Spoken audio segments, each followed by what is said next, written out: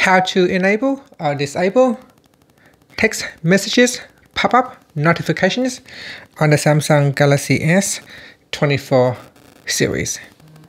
First, let's go back to the home screen by tapping on the home button at the bottom of the screen. And from the home screen, open up your text messages. Then tap on the profile icon at the top here. From the pop-up, tap on messages settings. Then tap on notifications. And here we go down and tap on pop-up. So when this box is gray, it is not allowed.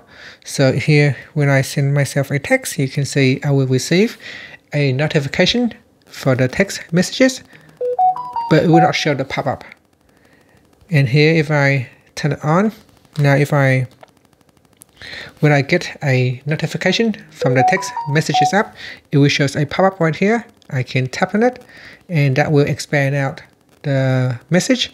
And from here, I can tap on mark as read or replied. And that's it. Thank you for watching this video. Please like and subscribe to my channel for more videos.